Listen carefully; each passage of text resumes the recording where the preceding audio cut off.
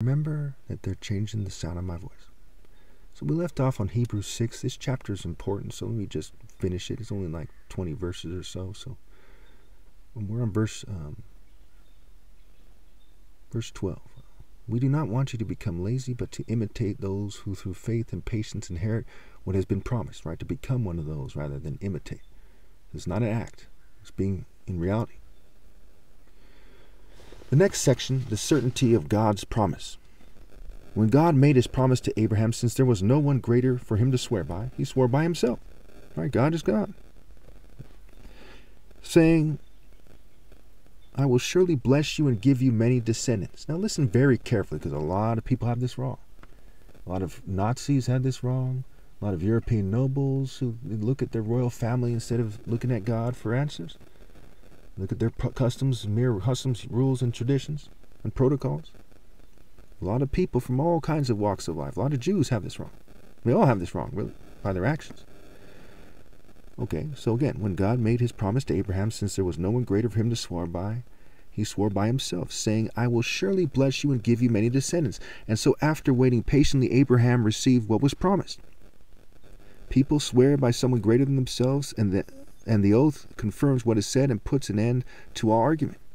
Because God wanted to make the unchanging nature of his purpose very clear to the heirs of what was promised, he confirmed it with an oath. God did so that by two unchangeable things in which it is impossible for God to lie, we who have fled to take hold of the hope set before us may be greatly encouraged. I must have that typo there. Anyway, we have this hope as an anchor. Keep in mind that it's profoundly disgraceful for them to put it that way when they said, quote unquote, we who have fled. Now, I've never fled from anything, that would make one a coward if they fled from that thing. When I was sparring, for example, and I had those dress socks on, it's on wet grass, it was laundry day or whatever, they have a tendency to kind of cause things to line up that way. And it's not, mental illness or something. It's something they're doing deliberately. There's thousands and thousands of people who talk about gang stalking by now. There's the Havana syndrome. It's clear that there's people using technology to cause these events to occur. And I'm not going to tolerate the opposition view at this time.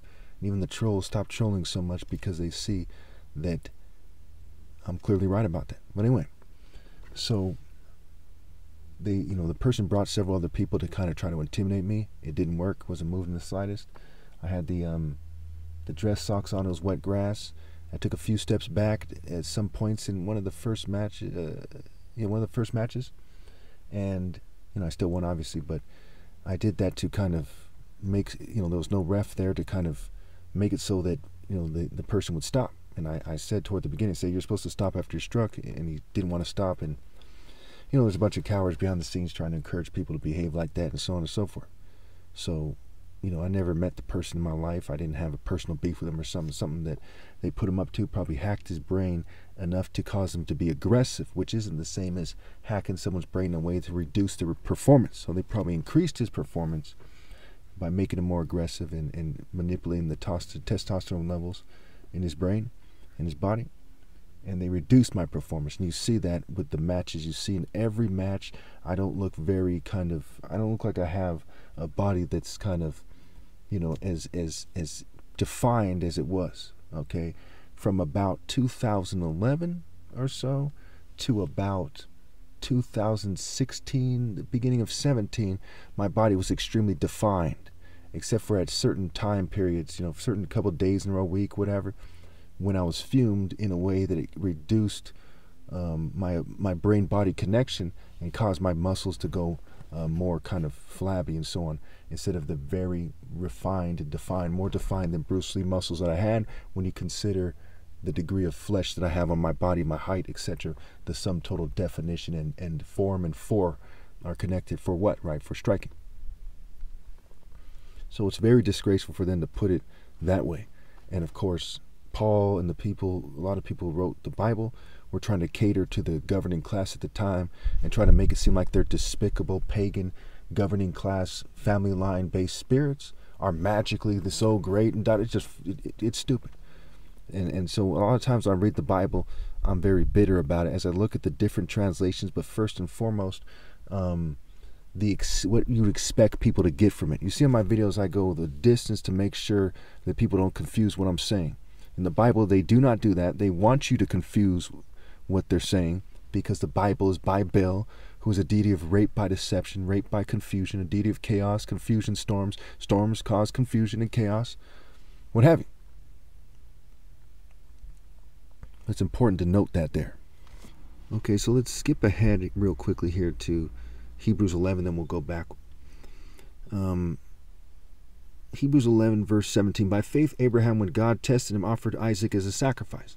He who had embraced the promises was about to sacrifice his one and only son. Even though God had said to him, "It is through Isaac that your offspring will be reckoned." Abraham reasoned that God could even raise the dead, and so, in a manner of speaking, he did receive Isaac back from death. By faith, Isaac blessed Jacob and Esau in regard to their future. So he reasoned that God could bring the dead back to life or change the form of his inheritance, his promise, right? And so the argument being made here, again, I am not a Christian. When I think about Christians cheating the Royal African Falcon Martial Order, it is infuriating. Okay, a bunch of whites, Jews, and LGBT people went on boats and raped everyone and said, believe this book, after thousands of years of everyone knowing for sure that it's a Royal African Falcon Martial Order everywhere by Egypt, everywhere in Africa. They knew. So when they act like your offspring is that you act like it has to come through Abraham or something, it's fucking outrageous. It is sick. And they think that because they put Ham in his name and they put little pieces here so you can piece it together, if you have the patience and tolerance, that it makes it okay. No. I have no patience for someone who looks at this situation, looks at a bunch of racist, white, Jew, and LGBT supremacists, Eurocentric, scientific racists, what have you, okay, who fabricate evidence, who coerce people, rape them, and abuse them, and that they believe them and not me. That's fucking crazy. Don't believe them, believe me. I'm righteous. Your own book says you know them by their fruit. And Paul's one of my least favorite characters in the Bible. Just a scoundrel. Just a scoundrel. You know, he put things in a way that was confusing on purpose because he was working for Rome still. Regardless of what they said in popular culture. Basically, the Romans said, hey, you know, we're going to have the Council of Nicaea. Paul's going to be one of the main people writing in the New Testament. And when all is said and done, everyone's a Roman fucking dog everywhere you look. Neo-Roman. That's a coincidence? It's the bad Roman wolf tree said, beware of wolves in sheep's clothes, broad is the way to destruction. Everywhere you look, it's Greco-Roman side, Greek fraternities in college, Club of Rome exerting all this power, all these world leaders in the Club of Rome. There's senators in various places, Roman-styled governments all over the world. It's fucking clear. Roman Catholic Church, and from that bad tree came the Protestants. Pretty straightforward. And a lot of them are crypto-Jews. Talmudic, Kabbalah, Zohar, you name it. I mean, this is pretty straight fucking forward here.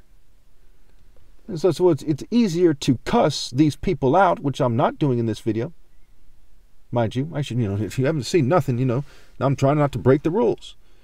It's easier to cuss them out all day, every day, and do God's work, than to try to use their book and be polite and do God's work. And you think that's not proof? If that's not proof, what the hell is? They say, well, it's just your temperament. Well, you think I should be a fairy punk? Is the Lord a warrior or a fairy, liberal, hippie, pacifist ninny? The fuck do you think? You think God wanted a fairy spirit? Maybe He wants everyone to meditate in the thong. I mean, use your fucking head. You're really that fucking dull? Why couldn't the Buddhists beat me? Why couldn't the New Age Buddhists beat me? Why couldn't the Shinto and the Hindu? Why couldn't anyone else? Because my mentality and method is superior and divine. Theirs isn't. If you don't know that, what the fuck? You have a picture of Bruce Lee in a thong on your fucking wall? And some people might say, oh, see, that's not necessary. So it's cheating me out of my right to bleed in the mind of a fucking dog is okay. But if I fire back at a fucking worm who said, don't mind if I'm a celebrity, that's not fucking okay, you fucking coward? Okay. We have this hope as an anchor for the soul, firm and secure. It enters the inner sanctuary behind the curtain, where our forerunner Jesus has entered on our behalf. He has become a high priest forever in the order of Melchizedek. So obviously you're supposed to come into me, and then only from there, on the solar boat, so to speak, right? Psalm 19, the sun, the symbol of the bridegroom, can you enter in my soul, which is not literally the Son, okay, and then enter into heaven. Say, in my name, in my spirit, in my warrior spirit, in my divine, royal, and noble warrior spirit. Okay. So let's just keep going in Hebrews 7. Hebrews 7, Melchizedek. The priest Melchizedek was king of Salem and priest of God Most High. He met Abraham returning from the defeat of the kings and blessed him. And Abraham gave him a tenth of everything. First, the name Melchizedek means king of righteousness. Then also king of Salem means king of peace. So when Christ is made a king in the order of Melchizedek, he's earned the title of a righteous king. He's a king of righteousness, right? And peace with God, not peace with mere flesh-based worms. Without father or mother, without genealogy, without beginning of days or end of life, resembling the Son of God, he remains a priest forever. Just think how great he was. Even the patriarch Abraham gave him the tenth of the plunder. Now the law requires the descendants of Levi, who become priests, to collect the tenth from the people, that is, from their fellow Israelites, even though they also are descended from Abraham. This man, however, did not trace his descent from Levi, yet he collected a tenth from Abraham and blessed him who had many promises, or who had the promise. And they're making it harder for to speak, especially at this point. Leave it to a bunch of racist, greedy Jews who are ordering people to persecute me, and everyone like them, to try to make it harder for me to speak when it's talking about money, right? My goodness. And that's fucking ridiculous, right? Yes, everything on this world is supposed to be mine, and you're all thieves, you're all pirates. Yes, you should be tithing to me. I don't give a fuck about money, but where it overlaps with insulting God, okay, it's fucking ridiculous. You know, I'm a brain-surgeon son. If you haven't ripped off my family, I'd have plenty of money, okay? And either way, I don't care that much about it, but you people are dumber than shit to cheat God by cheating me out of this. Just fucking retarded. In the one case, the tenth is collected by people who die, but in the other case, by him who is declared to be living.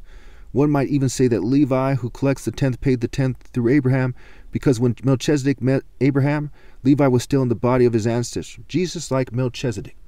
If perfection could have been attained through the Levitical priesthood, and indeed the law given to the people established that priesthood, why was there still need for another priest to come, one in the order of Melchizedek, not in the order of Aaron? For when the priesthood is changed, the law must be changed also. He of whom these things are said belonged to a different tribe. So he of whom these things are said belonged to a different tribe. And no one from that tribe has ever served at the altar. For it is clear that our Lord descended from Judah, right? He descended from Judah, not from, the Levites, from Levi. And in regard to that tribe, Moses said nothing about priests. And what we have said is even more clear if another priest like Melchizedek appears, one who has become a priest not on the basis of a regulation as to his ancestry, but on the basis of the power of an indestructible life. For it is declared, you are priests forever in the order of Melchizedek. The former regulation is set aside because it was weak and useless. For the law made nothing perfect, and a better hope is introduced by which we draw near to God. Now, first of all, everyone who's a Christian should know this already, right? Do you follow Levites in your church? Is there a tribe of Levi on this planet? Maybe some people in a cult that claim to be. That's interesting, but it's bullshit. So you know for sure that he's right about the part that the priesthood changed. Okay. There's very key ideas here. One is someone who has an indestructible life, right? The martial power of his life, right? One who has become a priest on the basis of a regulation to his ancestry, but on the basis of the power of an indestructible life. Now, this is interesting because, again, the Bible's superimposed on something else, and they build on that kind of fairy story where the truth is hidden in it based on the principles.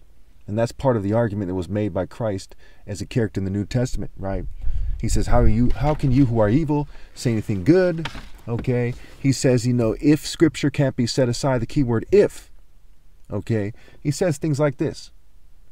He says you have mere human rules, customs, and traditions. That includes your book. That includes the Bible. When he says not one stroke of the pen of the law can be set aside, he's talking about the essence of the law. That's why he brings up the golden rule and the greatest commandment. He says all the law and the prophets rest on these ideas, right? Do unto others as you would have them do unto you if you're a righteous person, and loving God with all your heart. And the Lord being a warrior goes without saying. Exodus 15:3, which is the key part that people always overlook. They take on some G.I. Joe stupidity in the military or the police. They take on some American martial art bullshit, some martial arts systems are even monotheistic and so on and so forth. They never understand what a holy warrior is, because they keep trying to remove the African falcon, right? The heterosexual, pure masculine, royal African falcon martial arts spirit that people are supposed to submit to. Women are still supposed to be feminine, but supposed to submit to that spirit, which is God's spirit through me. And we know it's God's spirit because it's universal, pinpoint, and moral precision. Instead of being some kind of con man, some kind of shyster going, when it's time to address that argument, okay, it's put front and center. They have no viable counter argument. I say it plainly. I've been saying it for years. I do not own YouTube. I do not control who watches my videos. And I have thousands of videos on many different channels that are saying this. So the basis of my right to be the head priest, and not a priest in the church, but a priest of God, okay, is on the basis of my martial power, of my indestructible life, because it has the armor of righteousness, right? Melchizedek means king of righteousness, the armor of moral precision, universal pinpoint and moral precision, focus, moral intensity, regardless of my brain function. They have the power to reduce my brain function as pagan worms, okay? But they don't have the power to take away my power and my right to lead. And when they try, the gap increases more, if such a thing is possible, because the gap is infinitely great. So again, this is another point in the Bible, one of many, many points, is telling the Jews who argue that salvation is through them to shut the fuck up and quit being anti-human with your racial supremacy argument. Galatians 3:28, there's no Jew or Gentile, you're all one in Christ Jesus. The kingdom of heaven will be taken away from you and given to a people who will perform its works. Another scripture. Another one is those who obey the commandments of God are my family. And if you were, another one, John 8, if you were Abraham's children, you would do what he did. But instead you're cheating people. And so he calls them, the people he's talking to at that time in the story, and anyone else who the shoe may fit, the children of the devil. So we see in Galatians 4 where it says Jerusalem in the sky is our mother, not here on earth. So he's saying the people on earth can't say, hey, we're over here in Jerusalem, we claim to be Jews, you should magically follow us. No, they can't say that and be right. That is a pitiful, sniveling, coward argument. This is pathetic. I'm not on Iran's side or Hezbollah or Houthis or any of these dudes either, because they're all lying about God. And they even pick up arms while they're lying about God. What they're doing is mere human rules, customs, and traditions, and it's for controlling money and women, and it's not for helping people. If people were tithing to me and I was the head of the churches, I'd have a moral committee, be extremely transparent with every penny that's spent. There'd be signs on tiny home communities. There would be a moral committee and extreme transparency. People would know for sure that the money is going where exactly it should go to, in a cost-effective way. No political bullshit, no so-called humanitarian group or, local group, homeless advocate group, what have you, fucking things up. That's extremely disgraceful. I'd rather be crucified upside down while vultures peck on me while I'm still alive than to misuse money that's supposed to go to poor people. The son of two doctors is the son of God first and foremost. There's no words for how sickening that is to me. Pretty straightforward. Now in part 2, we'll finish the chapter.